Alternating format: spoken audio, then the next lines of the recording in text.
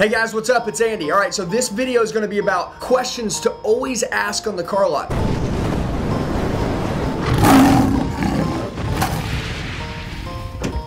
All right guys, so listen, here's what we're going to do. I want you to look at this. This clearly is a funnel. Notice the top, see how big the funnel is?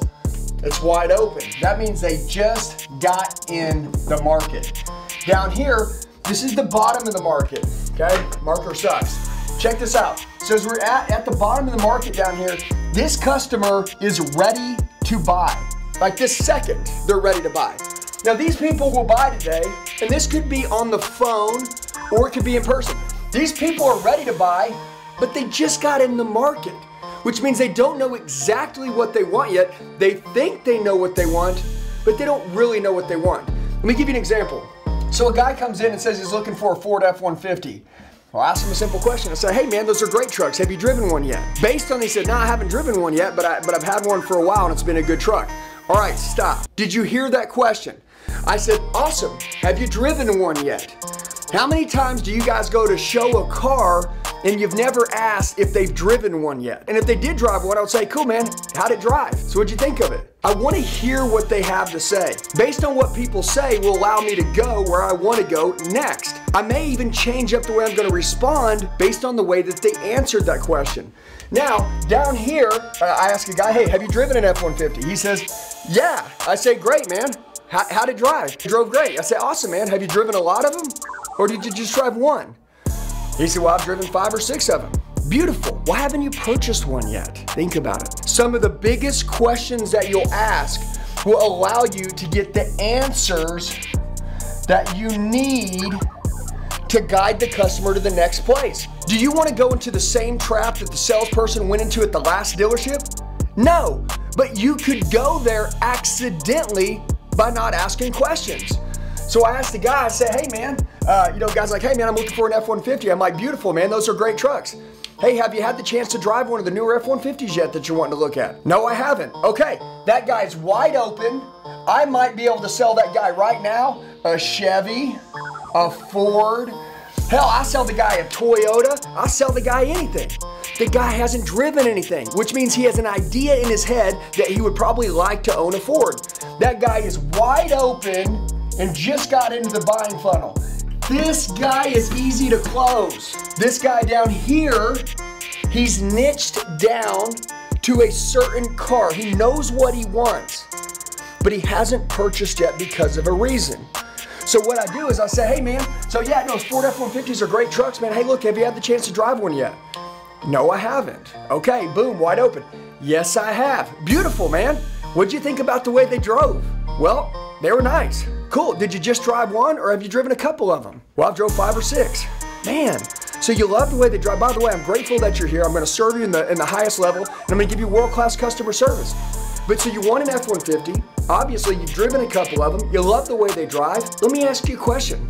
Why haven't you purchased one yet? That question could be the question that no other salespeople out there had the courage to ask. Or, I always say there's a difference between being prepared and truly being prepared. They didn't even know how to ask that question. You were able to surface an answer that was the key to the entire car deal. You know what he says? Well, they didn't give me enough for my trade. I didn't like the salesman. So automatically I say, hey man, well number one, I just want to tell you Ford F-150s are a great truck. You're gonna love the truck that I've got. You're gonna love it, I'm positive of it. And secondly, I just want to remind you that I'm not that guy. I understand that sometimes buying a car can be a little bit difficult. It doesn't have to be that way here, and it's not gonna be that way with us. In the end, you're gonna love me so much, you're gonna wanna adopt me. I promise you, I'm gonna take great care of you. I'm gonna say every car you buy for the rest of your life, sir, I'm gonna earn your business. Thank you for being here. Boom. Now I know that I have to make this guy, L-O-V-E, love me, because he didn't buy because of the salesperson. Also, it could be the guy says, hey, the trade-in wasn't high enough. Now I need to think about this right out the gate. I'm gonna get into numbers with this guy down the road. So going into the trade, going into the worksheet, I know that this guy's sensitive on his trade. And I won't ask them, well, hey man, what did you want for it? You could ask that to gather the information, but my goal is to play the exact opposite. It was to set myself up and be more prepared than the salesman at the other store. And what would that look like? I would say, okay guys, so look, so obviously you love the F-150. I'm gonna get some numbers from my manager. Now look, you told me earlier the reason why you hadn't purchased yet is because people haven't given you enough money for your trade-in. Look, I'd like to ask you a couple questions so I can fully understand and make sure that we don't have that problem here, okay? We're high in all the critical areas that are important to you and your family. We'll always be the best on numbers. I got 2 questions. Number 1, my general manager gives top dollar for vehicles that have been serviced the best. Would you mind sharing everything that you've done on your vehicle within the last 2 years so I can share it with them? And that way we can make sure we get full credit for everything you've done to it. And you're gonna start writing it down. Okay, cool. So you did the tires, awesome. How much did those cost? $2,000. What else did you do? All right, you did the AC. How much did that cost? $2,000. And I start going down and I start adding this stuff up. And listen, here's the idea of it. What if it's on the other end? And by the way, I'm gonna show you how to use this to leverage it. But what if it's on the other end and the guy says, hey man, you know what? I haven't spent any money on the last 2 years. I say, cool man. So you owned it for 2 years. And you're saying you spent no money because it's such a great car, right? And guess what I do at that point? I'm gonna fish for some things that need to be done to it now. So I'll say, hey, listen, so here's the deal. My service manager, his job is to make these vehicles like new for the next customers that are gonna own them. I have a question, I wanna ask you something, all right? We sold a car to a lady about a month ago. She was driving down the road. The windshield wipers quit working on her when it was raining. When it went through the service inspection, the windshield wipers were working. But the customer knew that sometimes they would stop working, but they were working when the technician checked it out. How would we know, right? Let me ask you a question. So we could ensure that that never happened again. My service manager has asked me, would you mind sharing if this car was gonna be sold to your sister or you were to come buy it yourself? Nobody knows your car better than you.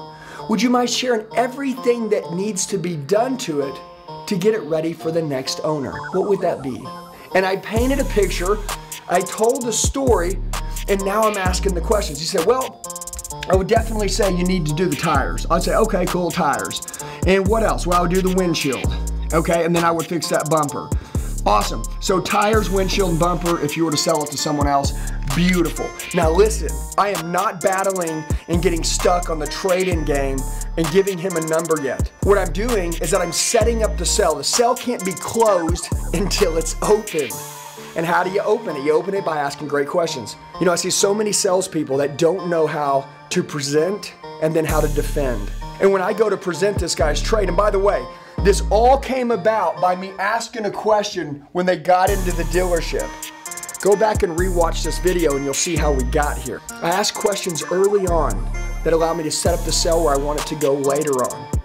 Remember to hear everything that your customers say. Your customers won't tell you everything.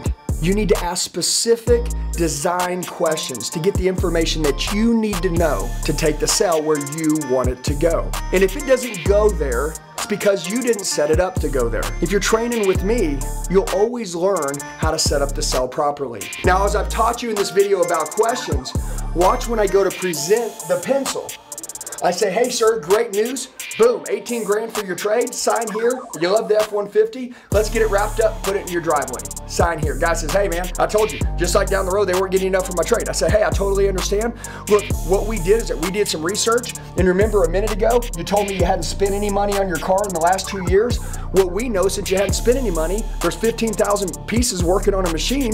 If you haven't done anything in 2 years, you think those machine pieces are getting wore down and gonna need to be replaced and things are gonna need to get fixed? Yes. Those are things that we're gonna have to fix when we go to service it. You see how I turn that back? Or let's say he says, Andy, I need more for my trade. I say, hey, I totally understand.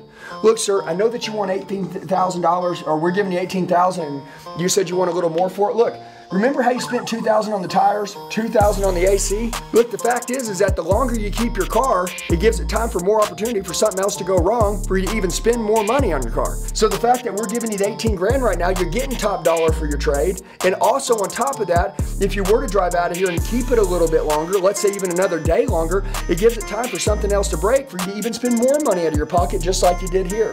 Do you see what I'm saying? My argument, right, is not arguing that his car's not worth it.